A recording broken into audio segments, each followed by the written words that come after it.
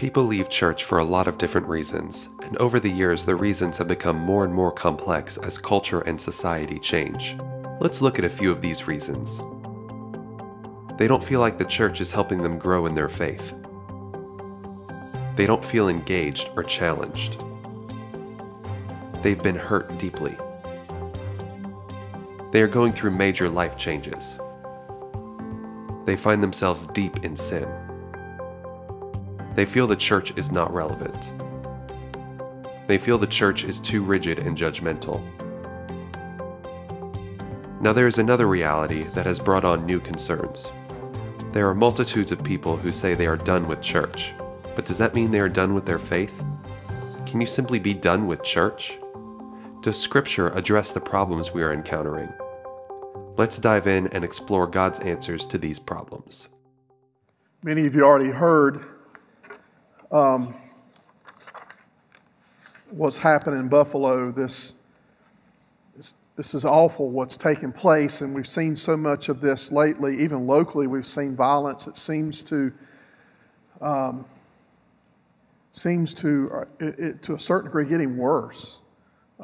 Hatred is real. Racism is real. It's still a problem as long as there's a world filled with sin. There's going to continue to be a problem, but it just seems to me that post-COVID, things have shifted, not for the better. And that disturbs me, because you would have thought everything we went through in the past couple of years would have changed people's hearts, perhaps, and see some transformation and perhaps even revival, but we have seen more evidence of the opposite of that. That being said, I just want to take a moment. Let's just pray specifically for the people there in Buffalo, those that's affected by this tragedy and this hatred. Let's join our hearts together. Father, we just come to you in the name of Jesus, Lord, asking you, God, to be with those families who have recently lost loved ones in this awful, violent act. Lord, not only was a lot of innocent lives lost, there was also a retired officer who was killed as well. And God, there's no telling how many people this has affected, how many churches this has affected, pastors right now that are ministering to families because of this awful act of violence. Father, we just pray that in the midst of this tragedy, God, that your hand will be seen at work, that your Holy Spirit will move and do what only you can do. God, bring comfort during this very painful time for all those affected. God, help us, Lord. I know, God, sometimes when we hear about things that are far off in another state, God, it's so easy to kind of disconnect ourselves. We don't want to even think about it. But God, if something like this happened close to home, how much it would disturb us even more. God, our hearts go out to all those affected by this awful war in Ukraine. I just pray, God, that you'll intervene. God, the thousands and thousands of not just soldiers' life that have been lost, God, but civilians, Lord. And I just pray, God, for mercy. I pray, God, for intervention. We know, God, that you tell us in your word that we will have wars and rumors of wars. And God, we are continuously reminded, Lord, of the problem of sin, what it's brought to us. So God, in the midst of all this mess, I pray, God, that your church will rise up and be what you have called us to be. To love one another, to love those outside of us, Lord, to show them what it looks like to follow you. So many times we get it wrong. And we know that's why people walk away. Because the church sometimes gets it wrong. God, help us here at Bethel to get it right. In Jesus' name we pray. Amen. Amen. There's a testimonial I want to read to you that comes from a young person who was really struggling with a lot of different issues, but he was afraid to share those issues and struggles in the church. This is what he said. He said, quote, "The hardest part is that I feel like I have to do all this searching and seeking alone. I have questions that I'm terrified to ask because I don't want to just be slapped over the head with a Bible and have various verses spewed at me. I can't speak for the rest of my generation, but when it comes to church, I just want to feel safe. It's not always about rebelling, and I wish older generations could recognize and understand that." Folks, ultimately,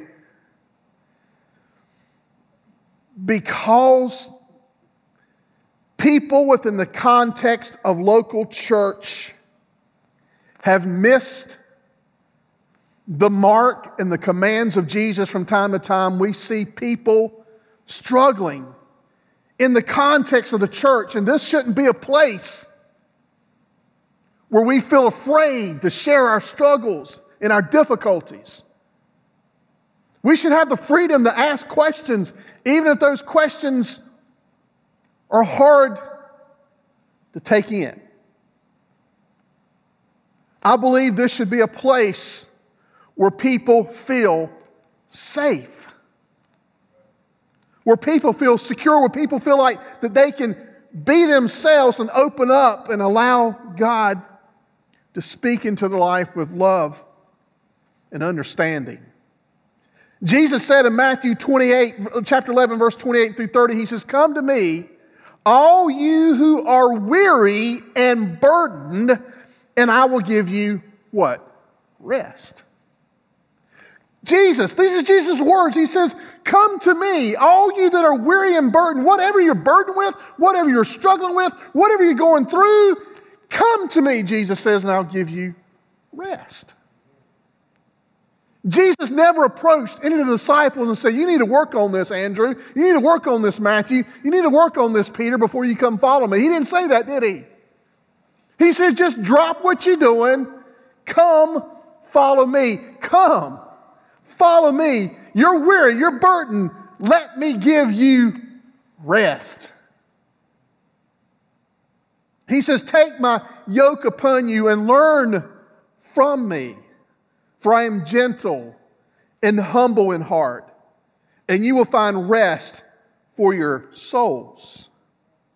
For my yoke is easy and my burden is light."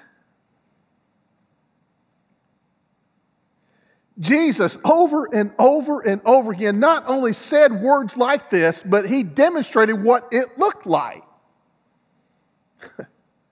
Even the woman who's caught in adultery, all these guys are bringing this woman to Jesus and says she's guilty of adultery.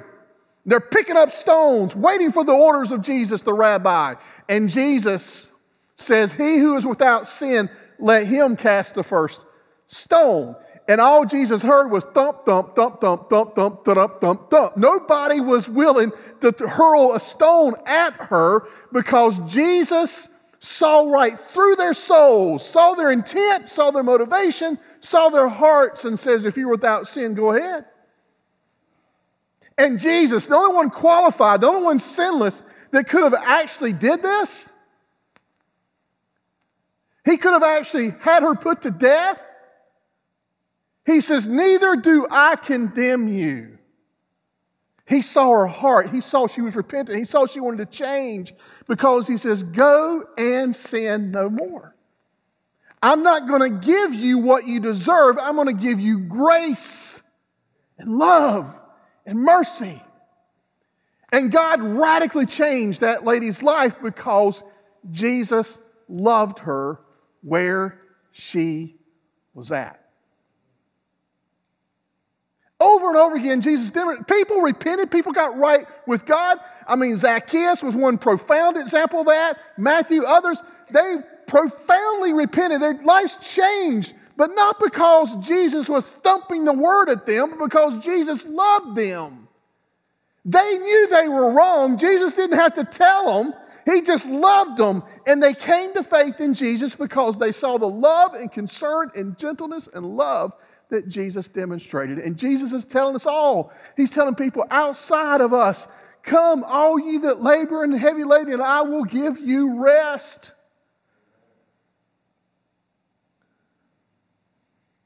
So we see Jesus offers to the world salvation for anyone that will come.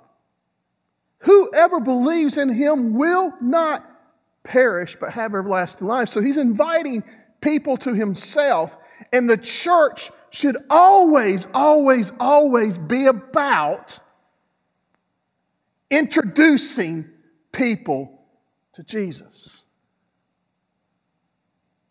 I'm afraid the church has been guilty of spending way too much time casting stones. Telling people, this is what you should do. And even Paul himself said in 1 Corinthians 5, it is not our place to judge those outside the faith. It's not our place to do that. We're not called by God and asked of God and commissioned by God to take care of those problems with people's lives outside the faith. That's God's work, not our work. Our work is to share the good news, and those within the faith love each other like we're supposed to love each other. Yes, sometimes hold each other accountable, which is the next text I want to read to you. But keep in mind, this Ephesians 4 passage I'm getting ready to read, this is so important. This text is written to insiders of the faith. It's written to people who have been a part of a church community, who are growing in their faith, who are learning from God's Word. These are people who are professing to be followers of Jesus.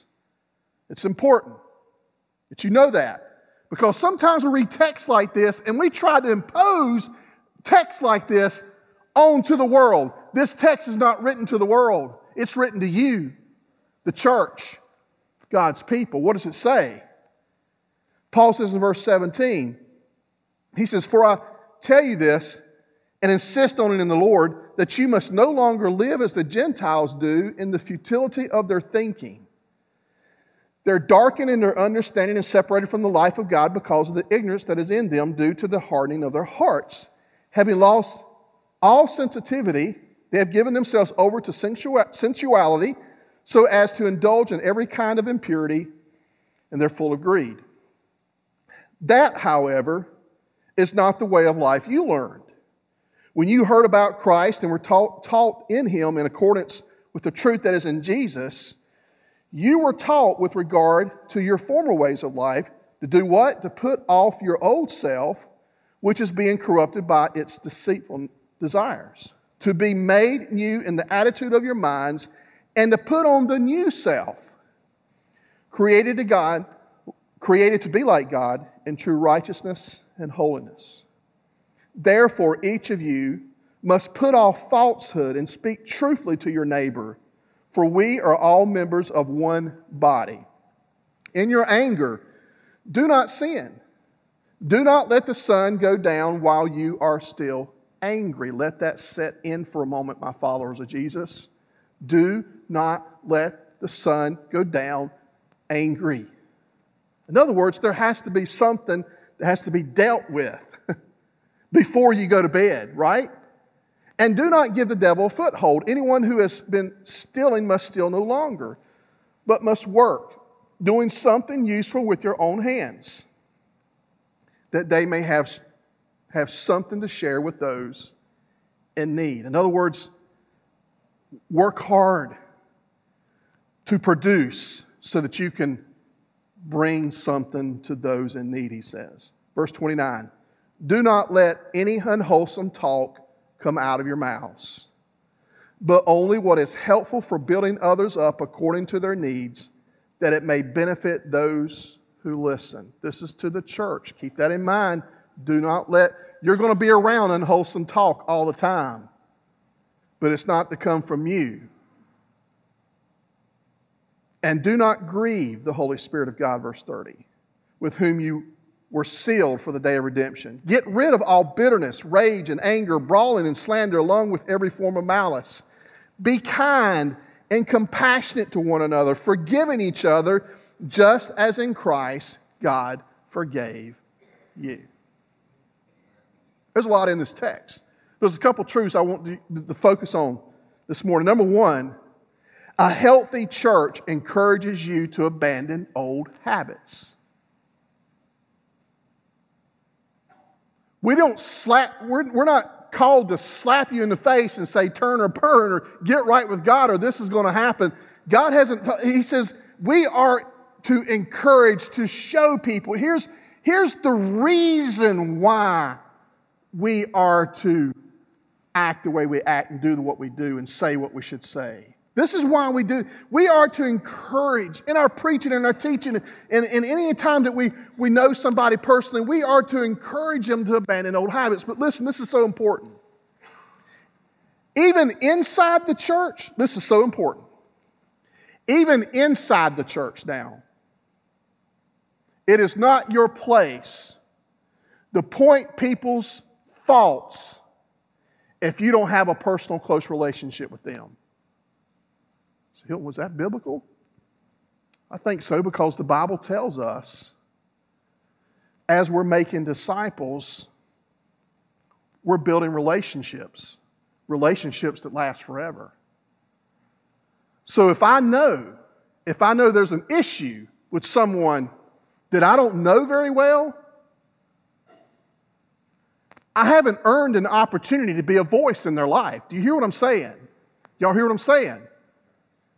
But if I have a relationship with you and I know you, like I have a relationship with Josh and I have a relationship with Adam, we're close enough that if we see something that isn't quite right, we can lovingly say, hey man, what's going on here? Brother, I love you and I don't, are you okay? Lovingly hold it. Even when the time comes to hold each other accountable for whatever's going on, we need to kind of help sometimes point people's blind spots out, right? We all have blind spots, right? We get so busy doing so many different things, sometimes we miss something. And if we have a brother or sister in Christ that really, we know they care deeply for us, then we have an opportunity to say, look man, time out, what's going on here?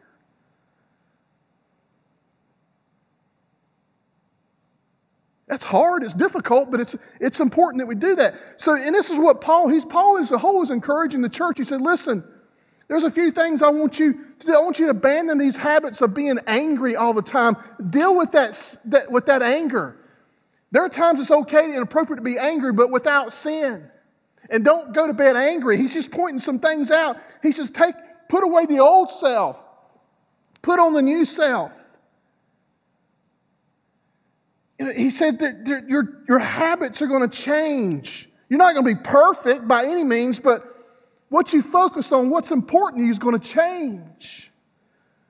Old things are passed away, behold, all things become new. So as you declare that you are in the faith, then there will be some life change. And it's not perfection, it's gradual. You continue to grow in your faith and you learn and you discover things and you're convicted of things. And you might be convicted of something, but your other brother and sister is not convicted of that yet. It's not your place to say, you should be convicted because I'm convicted. No, let the Holy Spirit deal with them about that. And then he says, do not let any unwholesome talk come out of your mouths. What is unwholesome talk? It's not just cuss words. It's criticism, destructive talk, discouraging talk, gossip, all those things are unwholesome. Those things are not characteristic of a follower of Jesus Christ. He's telling us to be careful what comes out of our mouth. Because what could happen, verse 30, you can end up grieving the Holy Spirit of God, and this will push people away. Listen, you'll be amazed how many people are not interested in church because they work with you or go to school with you. And they know you go to church, but they hear things come out of your mouth that sounds inappropriate. You say, well, they're saying the same stuff. Yeah, those outside the faith, of course, you can't expect them to act any different. But if you say you're inside the faith and you're talking like they are, there's a problem. Don't let unwholesome talk come out of your mouth. Get rid of bitterness and rage and anger and slander and brawling and malice, all these forms of malice, and replace them with good things. And that's number 2. And you know, it's a healthy church promotes new habits that build others up. He gives us a list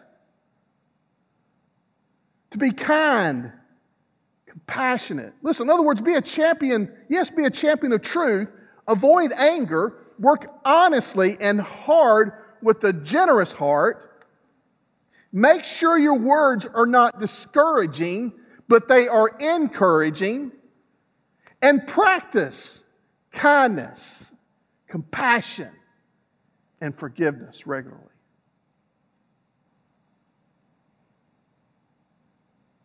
We're commissioned by God to build relationships, not burn bridges. If you have a habit of burning bridges, then you're exercising the opposite of what a follower of Jesus Christ is supposed to be doing. It's all about kindness and compassion and forgiveness. The word forgiveness has been debated in so many different ways. Well, you know, I can forgive them, but I'm not going to forget. What? Yeah, I know the only person that can choose to really forget is God. But listen, it's amazing to me. I'm still working on getting better at forgiveness. I am.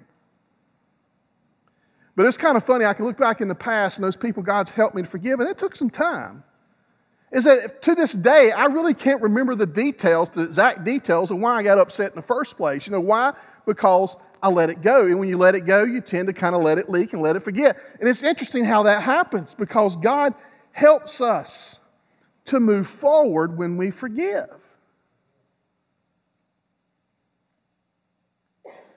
If the issue is still an issue, you haven't truly completely forgiven. Did you hear what I'm saying? If the issue is still an issue in your heart and mind, it still comes up, you haven't forgiven. It took me a year to figure that out. A year.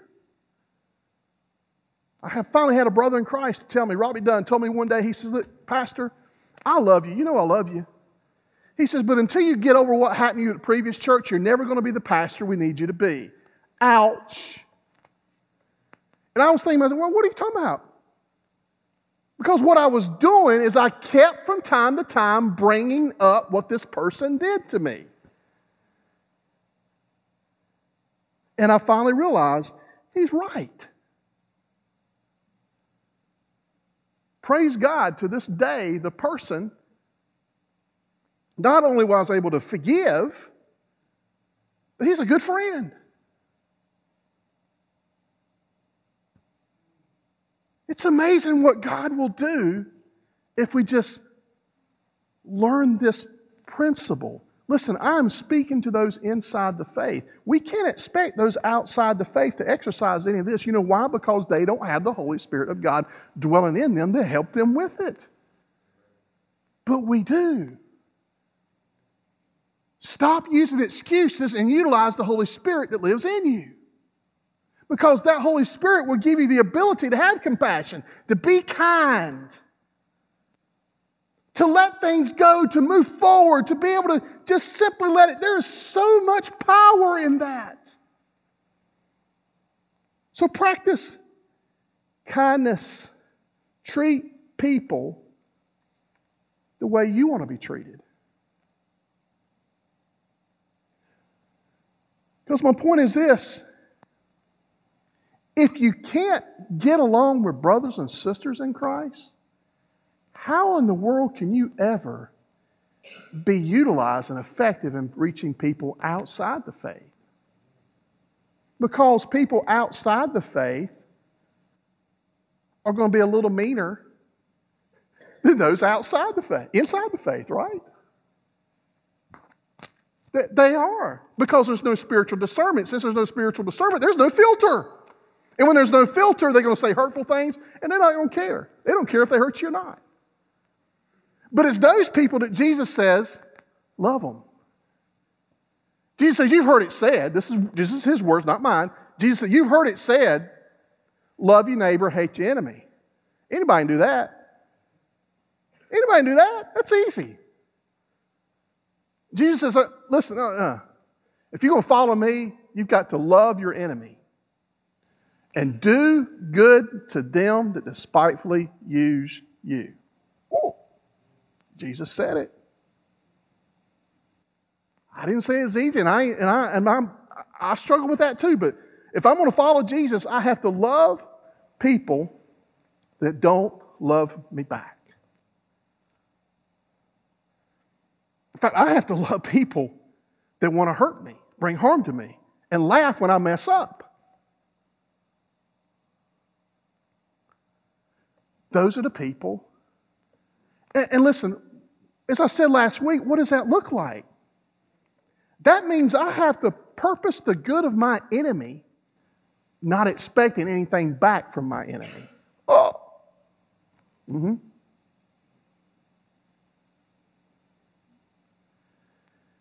But think about this for a moment. What would it look like if the church did that? Do you know the early church did? Profoundly. And that's the reason why they were able to transform culture. You think culture is bad right now? You know what the kind of culture the Christians were up against in the early days? They were accused of being atheist. See, I said it right. They're accused Christians of being atheists because how dare they only worship one God? And the reason why Judaism got a pass more than Christianity is because Judaism was an ancient religion. Romans had a respect for ancient religions, so they didn't mess with Judaism. But here comes this new thing. They called following Jesus, following the way is what they called it back then. It's those who follow the way, they're atheists. In other words, they don't know that there's other gods to worship, so they called Christians atheists. In fact, even the term Christian was an insult.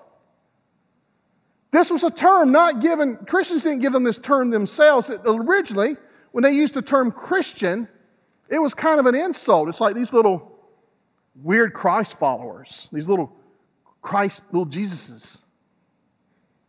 You know, it was an insult. You don't believe it? Check out church history. It's there. But not only that, but listen, you know what the church did in a culture like that? Not only that, but this culture, this is how you think culture is bad today. Infanticide was legal back then. Did you know that? That parents had a right, if they wanted to take their children somewhere out in the wilderness and leave them because they cannot feed that many mouths. A lot of times it was girls. They would keep the boys and they would discard the girls. Infanticide was perfectly allowed in those days. We don't read much. You know why you don't read much about that? It's because leaders in those days don't talk about that. But culturally, this is what was happening in their culture. Infanticide. This was happening. You know what the church did? The church, a lot of people from the church went out and found those kids and took them in their own home.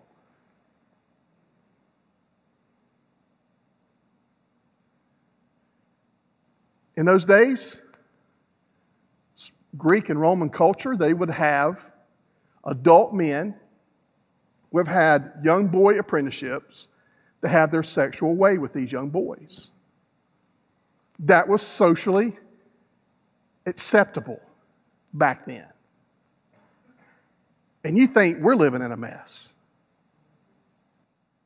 But you know what happened? The church started loving people. They started caring for people. They started being the hands and feet of Jesus. They followed Jesus the way Jesus did things. Jesus didn't come to overthrow the government, did he, when he first came? He came to love the world, and this transformed people. And what happened over time, now, church history is not perfect history, but what happened over time, because of the works of this early church, it transformed culture. Those those things that were socially acceptable became against the law. Things changed because people come to faith in Jesus. People became followers of Jesus.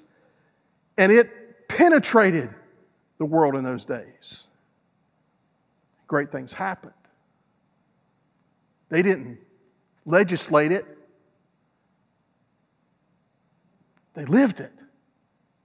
And these Christ followers became contagious.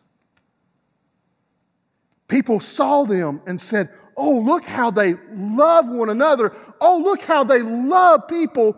They're not obligated to do that, but they're doing it anyway. Look what they're doing with no strings attached. The world was changed. I know some of y'all look at me, did that really happen? Yeah, read it. It's there. There's historians that documented this stuff. I'm not making it up. This happened. And God transformed people's lives and transformed culture because people came to... You know what the secret was?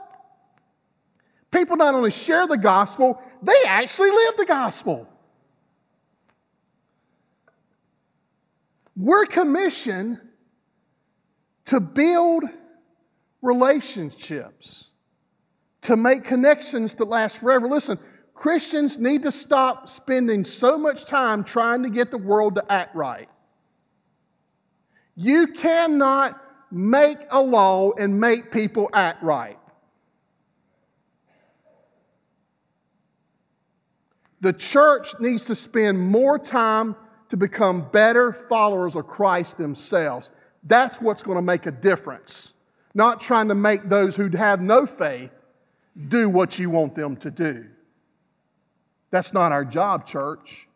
Our job is to become better followers of Christ and share Christ to the world.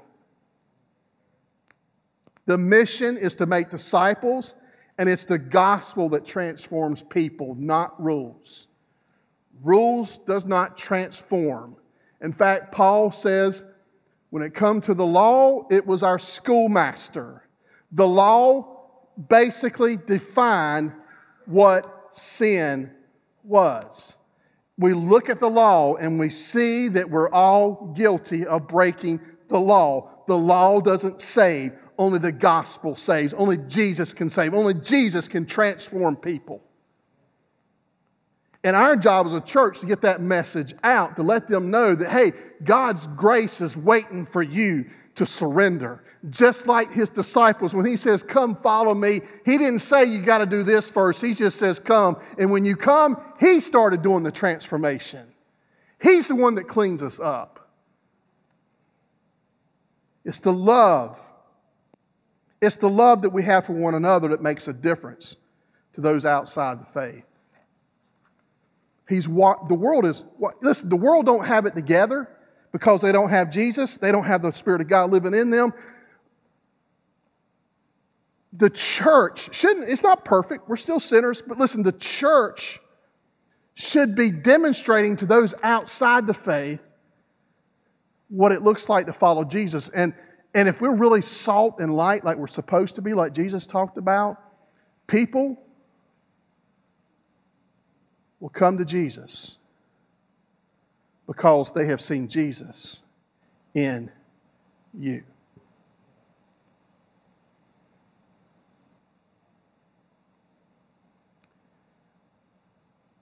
My heart's been heavy this week as I was going through this text. I was thinking about this message today because there's been so many times in the past when I have made statements or even made posts that were somewhat political in nature. Because I do have a political opinion, but you have to pick and choose your audience. I said, God, forgive me for those times I have offended people outside the faith. And what I mean by offended, in other words, what I said was pushing them away from Jesus and not drawing them to Jesus. I had to think for a moment, it's okay to have an opinion about what's going on, but listen, Jesus never took sides when he was here. But he was all about transforming lives. Think about Jesus. Look at the motley crew of disciples he come up with. He took a tax collector and put him with a zealot. I mean, you got one guy who's working for the government and another guy who despises the government. He brings them in and makes them disciples. Right? I mean, he took some guys who normally would not be under the same, they wouldn't even be hanging out right along anything else. And Jesus took this crew of men and brought them together and made disciples out of them to make them focused on what really matters in life. You know, all those men, they focused on the Great Commission and the Great Commandment. And they made disciples. And those disciples made disciples. And those disciples made disciples. And guess what happened? Over time, good things happened. And Jesus has been building His church for almost 2,000 years. He's still building His church, as crazy and as weird, as neurotic and strange as we get sometimes. He's still building us. And guess what? Listen, the devil is winning some battles. But the battles that really matter is that the followers of Jesus are developing new followers of Jesus. But we can do a better job, can we not? Can't we do better than what we're doing? Absolutely. We can do a lot better. But we have to avoid those things in our lives that will push people away. If we're going to be salt and light, we're going to have to draw people to Jesus.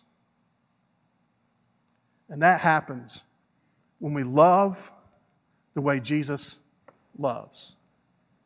I think it was Andy Stanley pointed this out. I like this. He said, can you imagine what the disciples thought when they're sitting around the room? And he says, I have a new commandment. And they're like, a new commandment? A new commandment? Wait a minute, we got 613 of them. A new one? Really, Jesus? And of course, then they had to think, well, wait a minute. He did condense all those 613 laws into two, where he says, love the Lord your God with all your heart, mind, soul, and strength, love your neighbor as yourself. He condensed them all into two new commandments. So they're still thinking, wait a minute, Jesus, you really changed a whole lot of thinking here, and now you're presenting a new one? He says, yeah, here's the new one. Love one another like I have loved you. And, you know, we could read that and say, yeah, that's nice. But think about how He loved them. Think about how He loved them. How did He love them? He took them out of their livelihood, no matter how shady it may have been, and He pulled them into Himself, and He spent 3 years pouring Himself into them, and He loved them. And He told Peter, He says, Peter, I love this. He says, Peter, you know, I've been praying for you because the enemy will love to sift you like wheat. And, you know, he was just, you know, Peter was a mouthy man. Matthew was a tax collector. Some of those guys were they're a little bit arrogant because they get mama to go ask Jesus who's going to be greatest in the kingdom. Like, can my sons be on your right and left? I mean, that's how immature they were. But Jesus loved them anyway, took them in. And what did He do? He's healing the sick. He's raising the dead. He's doing all these things. He's talking to the woman at the well, which culturally speaking was a no-no. He hung out with all the rowdy boys over at Matthew's house. I mean, He was doing all the things that the Pharisees would never do. And then that last night, He's with His disciples. Without saying a word, He takes on the role of a servant. And He washes their filthy, disgusting feet.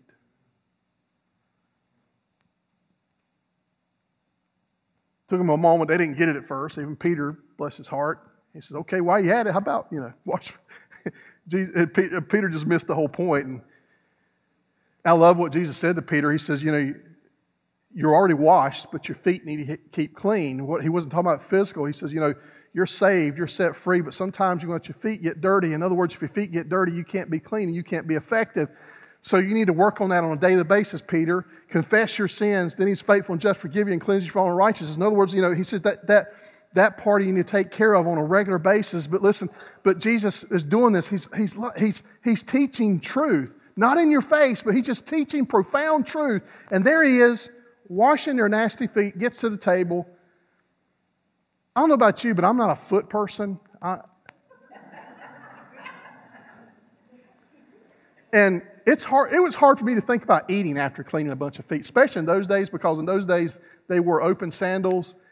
They had dirt roads. They didn't have asphalt. They had dirt roads. And what they did back then, they would take these buckets that had human feces and they would throw it out the window on the streets. So you walk in that stuff.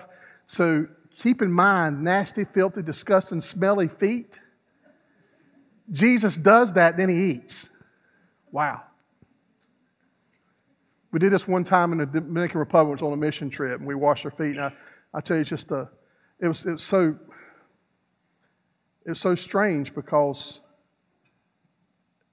some of the people came in wore flip-flops, and we did this, and that night it didn't bother me. Usually feet bother me. It didn't bother me. I don't know why it was. It just didn't. I remember this guy just crying because we were doing this. But I get to thinking about that, and Jesus did that. He ate with the disciples, spent time with the disciples, and I just enjoying every moment. And Jesus is trying to tell us there's something beautiful about serving others. And it's amazing how you can get past, really you can, with the Holy Spirit of God, you can get past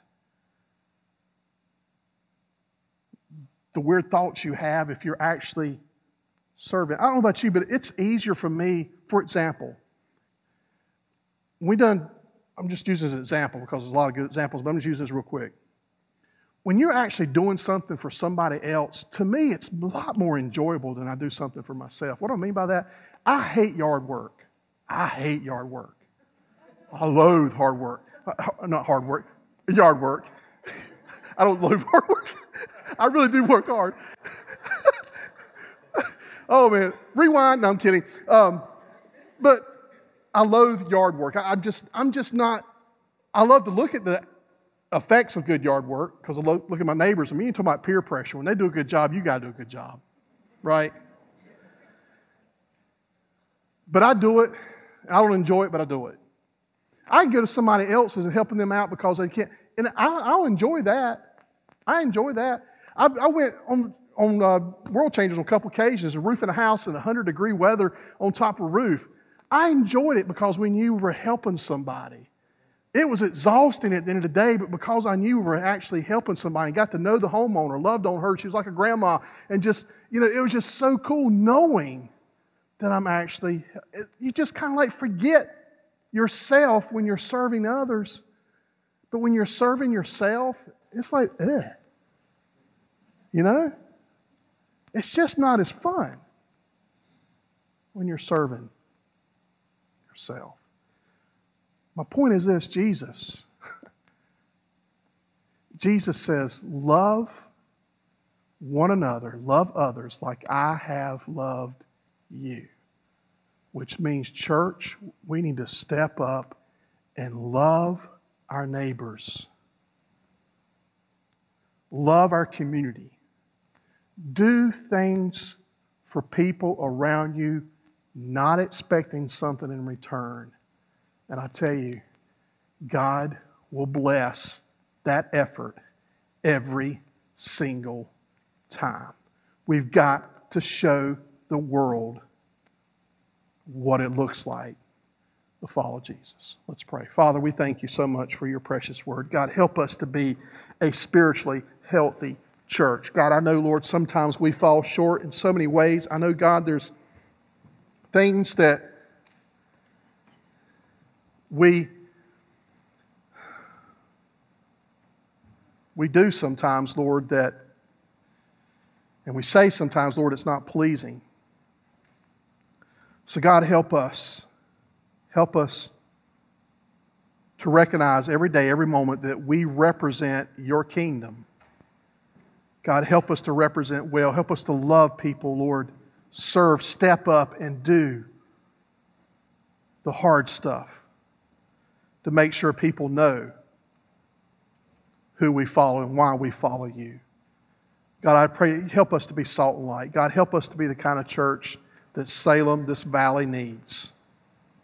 In Jesus' name, would you stand with me? Every head bowed, every eye closed, and every brother and sister in Christ praying. Listen, I want to actually just come down to the altar. You have somebody right now that you're still struggling with. This is what I want to ask you to do. I want to ask you to come to the altar and say, Lord, show me how I can love that person that I'm having a hard time loving. God, help me. Help me, Lord. Show me how I can do that. And also, my brother and sister, I want to ask you to come and pray. Say, Lord, help me to be the kind of church member, the kind of person, kind of follower of Christ that draws people to Jesus, not pushes them away. God, help me not to do anything this week that will push somebody away, but God, help me do things this week that will draw people to you. Would you come? Would you pray with me for that? This altar's open. Come on, don't wait. Deacons, come on up. Make yourself available. Come and pray. Come on.